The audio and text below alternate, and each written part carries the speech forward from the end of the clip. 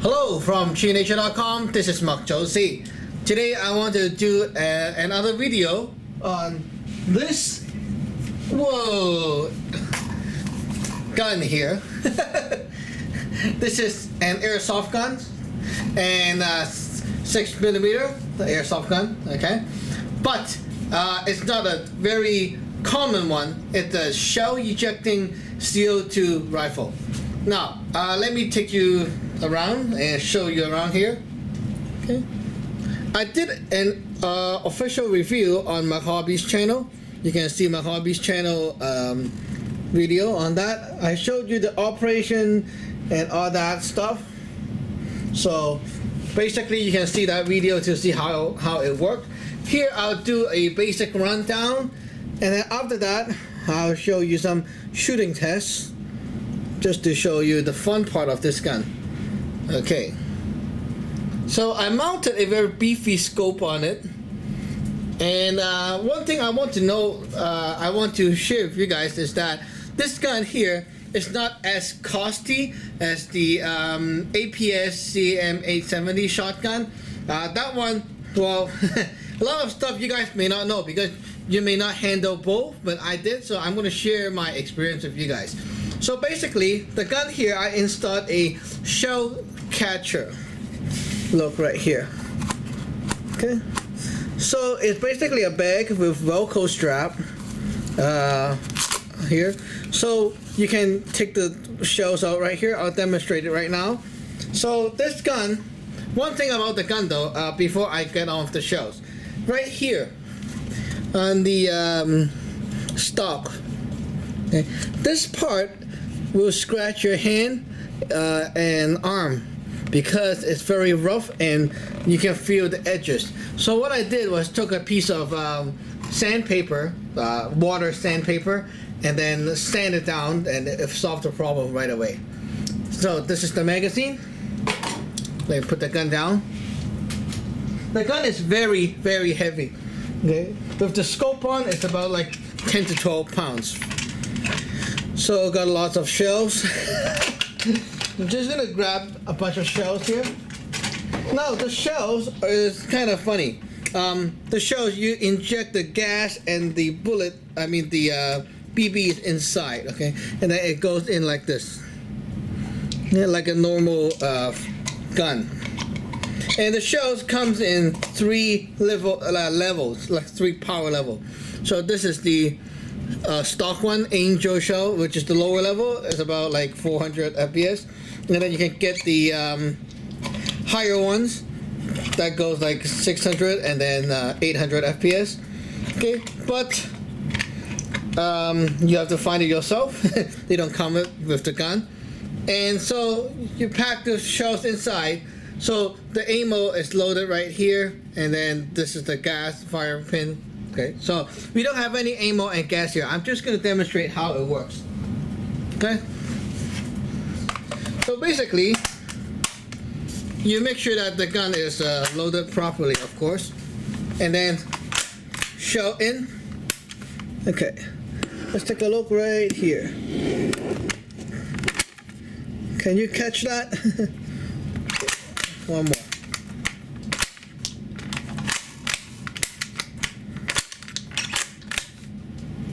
Okay, basically, it's really just like that. And so after, oops, okay, this thing just kind of fell off. Not pretty secure today. Maybe the way I mounted it. There we go.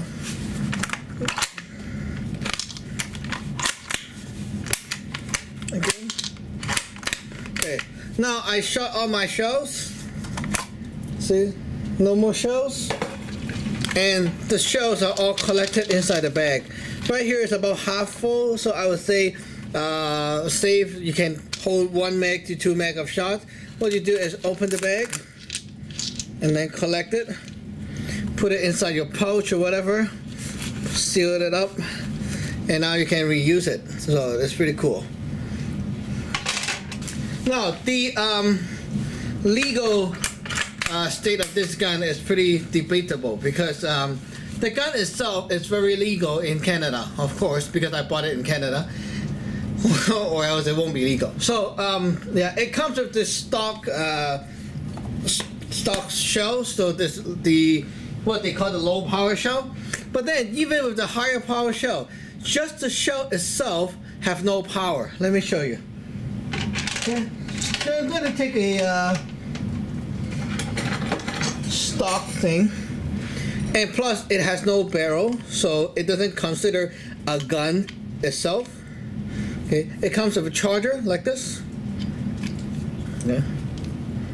So you load it up, CO2, 1, 2, 3, and then like that. Okay, now it's charged.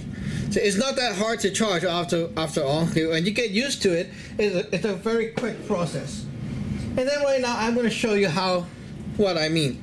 Okay, with a pen, I'm going to fire this thing right here, pressing this. See, it's a very small of air, and it has no power whatsoever.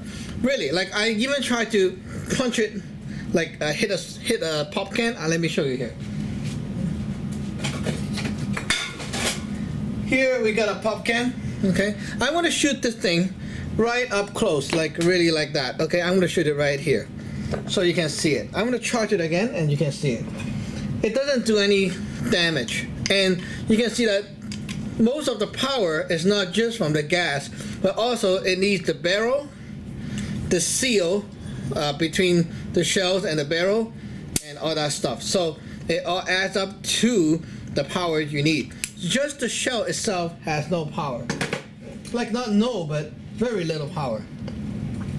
This is normal 0.25 gram BB.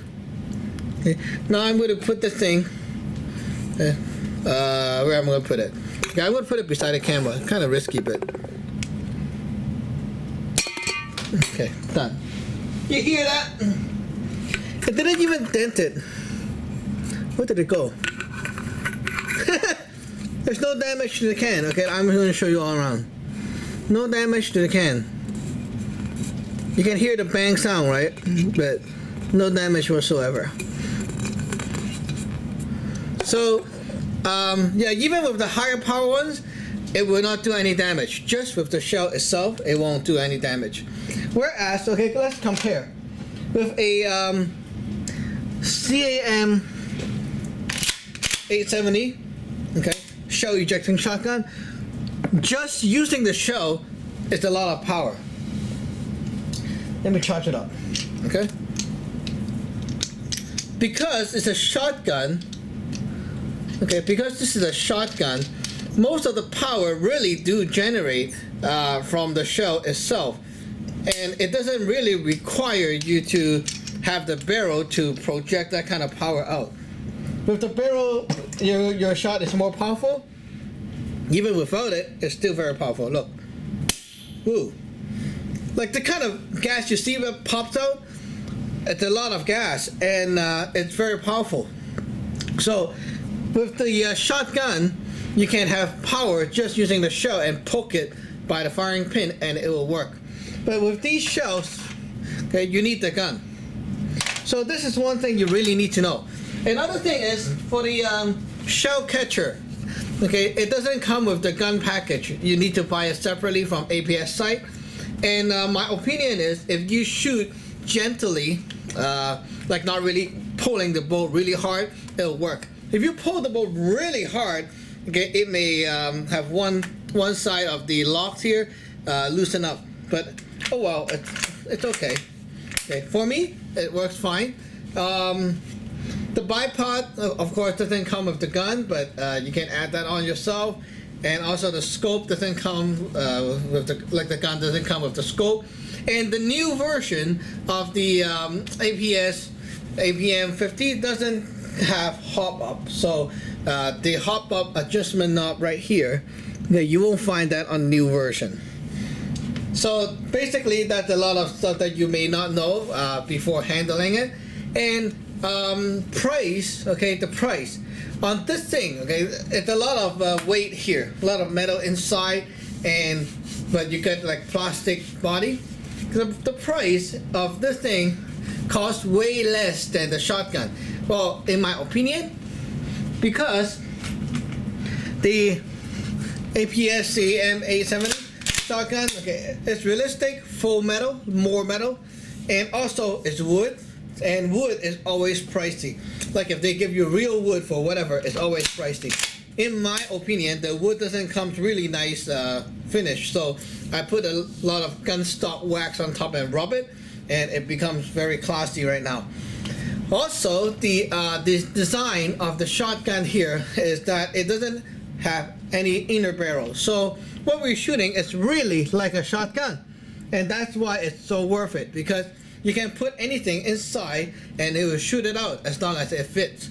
So it's actually pretty cool. You can play it with just like stuff like a flour. You can play with powder, plastic BBs, steel BBs, pellets, whatever. A lot of experiment that you can do with this gun, and it's not just plastic airsoft. You can also change the shell color, the cover. You can change it and like change it to other things like blue, whatever. So you have a lot of stuff to play with this gun, and it's very addictive.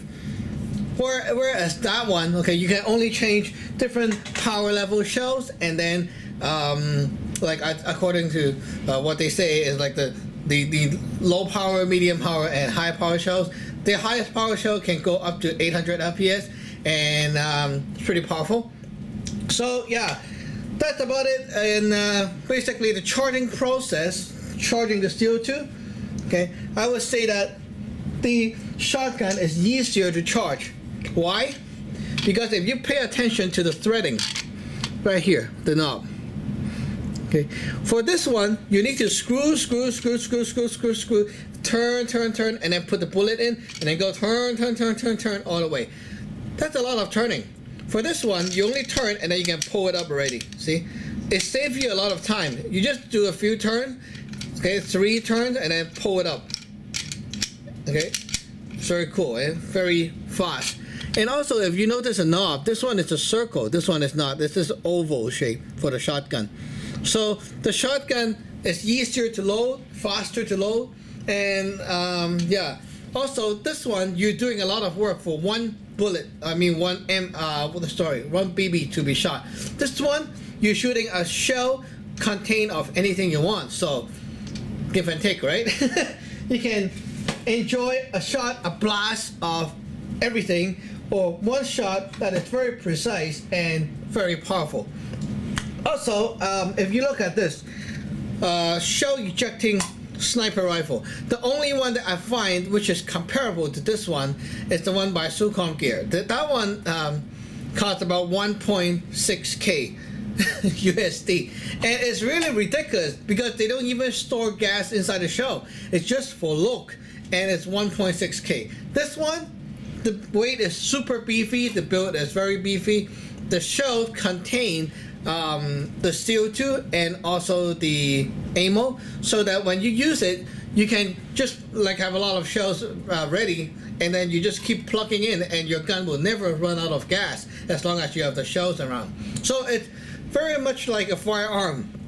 You reload all the bullets you need, you go to the range, you shoot all the bullets, and you go home, right? You cannot like expect a sniper rifle firearm to fire like 500 bullets in one magazine, right? So that's the difference, and it really gives you the feeling of how a firearm works, because you see with shotgun shells, if you have firearm shotgun, you need, if you reload your own shells, you also need to do a lot of work. You have to have that press and everything, put the primers, and then load everything up. Okay, so that's a lot of work too. And then you take all the shells, maybe I say 30, 50 shells, go to the range, okay, have fun one day, and then you're done, right? You won't expect that you have a shotgun at a firearm range and then you pump 500 rounds. That's like really impossible. So in my opinion, it gives you the feeling of how real firearm feels in terms of operation. So most airsofters, when they're used to playing war games, it doesn't really make sense to them. To me, it does. So yeah, this APM 50, the sniper rifle, it's really good. After playing it like for a few months now, I would say that accuracy is still very good. And also, don't forget that the barrel, the inner barrel, is steel, stainless steel inner barrel. So it's not brass, and you can shoot 6mm steel ball bearings with the higher power shells and get very devastating power. So besides that, it's also like an airsoft gun. It can also be a target shooting gun for shooting cans and stuff like that. Okay, so enough said. Now to end the video, I want to do a few fun demonstration over there, some can testing and so on. So let's go.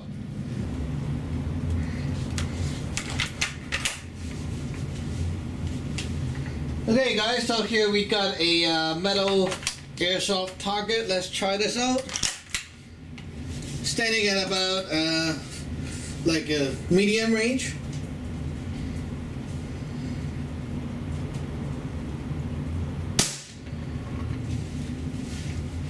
Nice shoot it.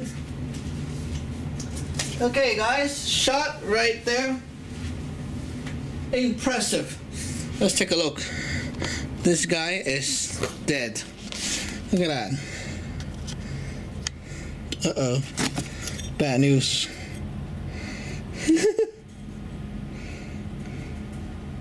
Scary, eh? Look at that target. Almost bust through it. Wow. I'm not using this again. Okay, next one. Okay guys, so this is a soup can. I'm going to do the test again, and mind you that I'm not using plastic BB, I'm using metallic BB. So do not do this or try this at home or with your friends. It's not a good idea.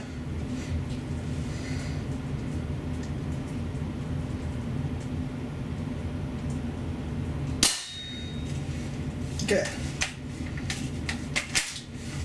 It's fun with the shell ejecting actually, because when you are done with one shot, you eject it, and it's really safe.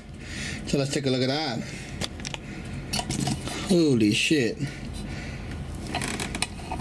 The other side. Yeah, changing the ammo really changed the result, eh? Very scary shit. So it basically passed through the can and also the cardboard. Next one. Okay guys, so this is a plastic bottle. Usually with plastic BBs it will bounce, but now I'm using metallic BBs, so we need to see if it can punch through the plastic.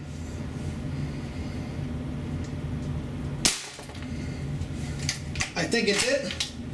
Sounds like it. Okay, let's check it out. Pretty okay sound, not very loud actually. I like it. Okay, did it break? Let's see. Whoa, it did. Okay, it went through here. You see the crack? And then the other side. Right here. Two sides. Scary power. Oh. Okay. Let's try our next test. Okay guys, so this is a pop can inside a soup can, and again we're not using plastic BB, so the result will be different.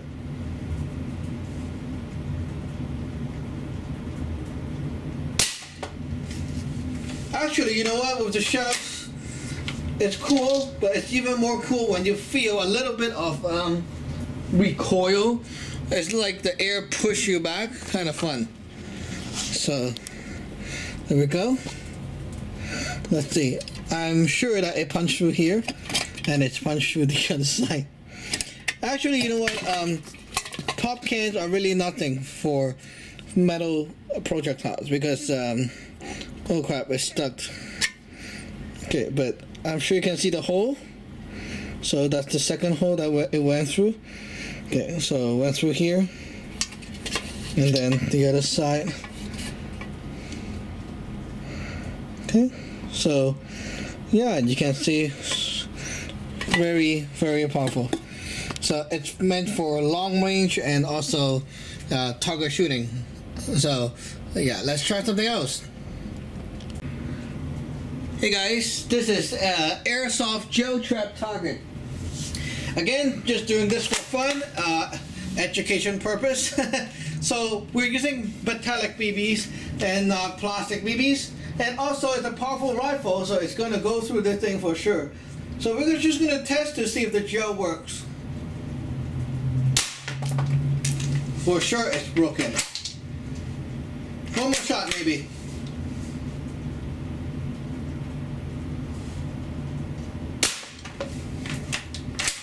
Okay, out of ammo. Let's see. Go up and check it out. This trap is, I think I broke the trap before, but I don't know how it does this time. So let's take a look. I can't really see where it went in. I think the, oh, by the way, I think I felt it right here. All right. Whew. Nasty exit. Look at that. Whew. Very cool, eh? Okay, next video. Okay guys, this is a glass jar with label, sticker still on there. So basically I finished my first mag, and now I'm using my second mag loaded with metallic BBs again. So let's try that out.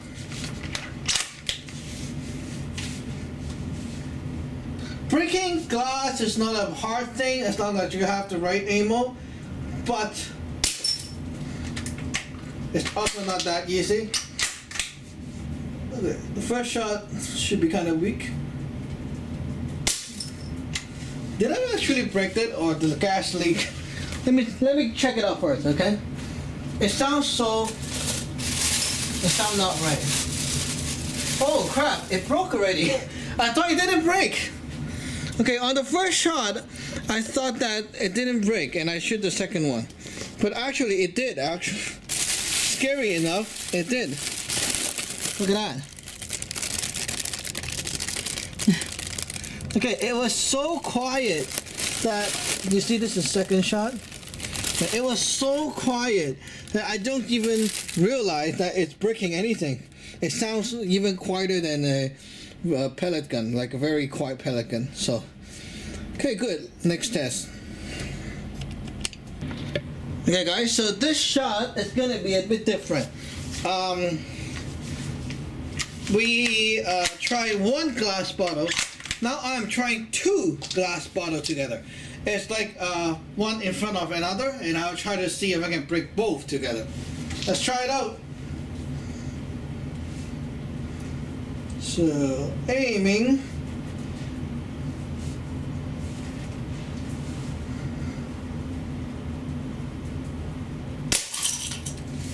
Yeah, I'm not going to shoot another shot. Let's just see what happened, okay? I did one shot, not sure if I missed it. The sound is too quiet on this thing, so I'm really not sure. But if, whoa!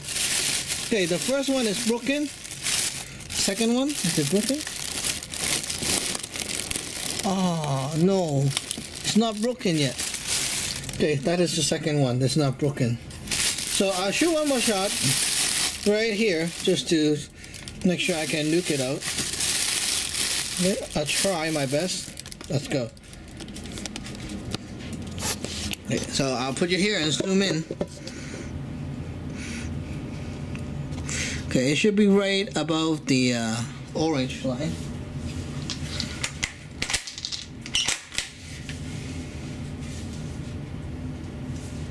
Okay, let's try again.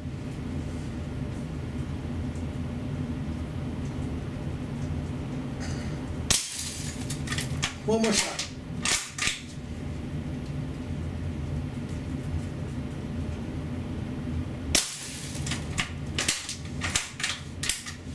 Okay, let's check it out. Not sure if I can nuke the back of that bottle, but nah, didn't. But I nuked this one a bit more. So yeah, proving that my skills not so good. Need to aim better. So yeah, it's kind of hard because I'm holding the rifle freestandingly, but you can see that it's pretty awesome, eh? Pretty awesome. So, okay. Okay guys, so thank you for watching. Remember to subscribe and like, and just to say this again, I'm just doing this video on a test for educational purpose so everyone can see it. And it's a very powerful gun, very unique and realistic rifle. And of course it's legal in Canada too, because I bought it in Canada, so it should be legal and have to be legal. So thank you for watching. Remember to subscribe and like. Bye.